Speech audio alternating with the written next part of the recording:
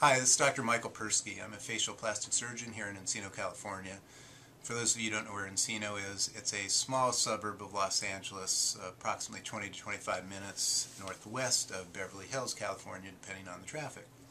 Today I'd like to talk to you about earlobe repair as well as rejuvenation of the aging earlobe.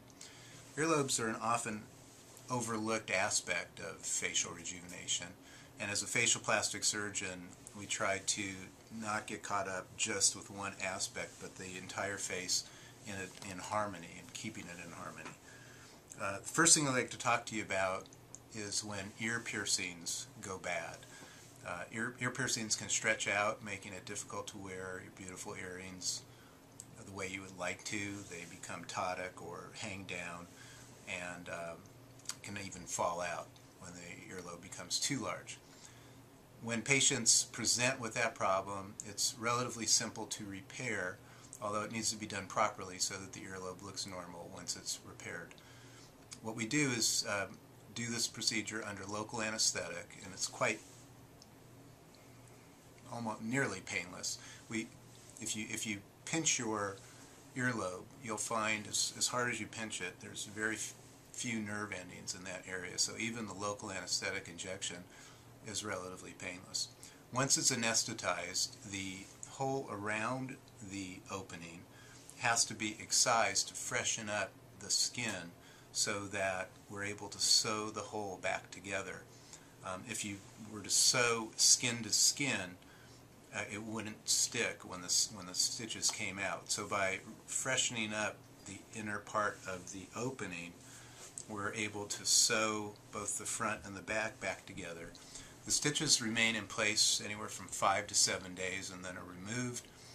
After about 6 weeks of healing, the patient returns to our office for re-piercing of the ear, usually with a gold or stainless steel stud that stays in place for approximately 6 weeks. And during that time, once a day, the patient twists the earring, cleans it with alcohol. And then after the 6-week period, the re-pierced ear is ready for any beautiful earrings. Usually a spouse, boyfriend, or significant other will purchase a new present if they're informed of why the ears have been repaired. Secondly, the second thing I'd like to talk about is repair of an ear that's been purposely, or an earlobe that's been purposely made larger.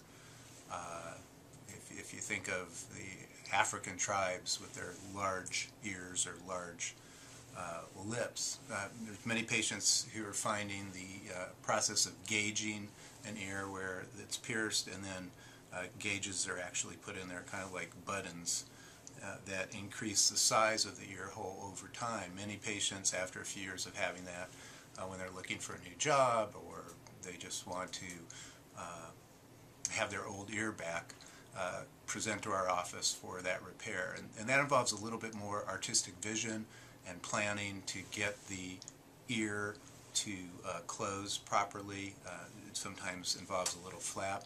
Usually takes us about 15 minutes longer than the usual 15-minute earlobe repair. The third thing I'll talk to you about is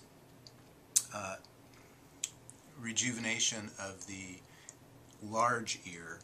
We have patients, or large earlobe, we have patients who show up and just say, a woman will show up with a large ear saying, this is my dad's earlobe, and I love the way the rest of my face looks, but make this smaller. And that can be done, again, under local anesthetic here in the office. Again, it takes a little bit more artistic vision and planning. Usually a pie-shaped wedge of that earlobe is excised and then meticulously closed. And again, the same process for repair of the stretched earlobe is undergone in terms of letting it stay closed for approximately 6 weeks, re-piercing after 6 weeks, and then the stud stays in place for another 6 weeks. Lastly, I'd like to talk to you about rejuvenation of the aging ear. And two things happen to the aging ear. One, it loses volume. Some of the fat in the ear goes away, like the rest of our face. And again, similar to the rest of our face, the ear can look wrinkled. So for those two things, for the volume loss, we can add fillers such as Sculptra, Restylane, Radius, actually not Radius in the ear, but Restylane, Juvederm, and Sculptra work particularly well. And then for the wrinkles on the ear, some of the ablative or non-ablative lasers work very well at rejuvenating the aging ear. So that covers earlobe repair and treatment of the aging ear. If you have any questions about that, feel free to contact me at drpersky@drpersky.com, and have a great evening. Bye-bye. Well, that sure was an earful. Again, feel free to contact us if you have any questions about your earlobes or anything having to do with facial, plastic, and reconstructive surgery. Be well.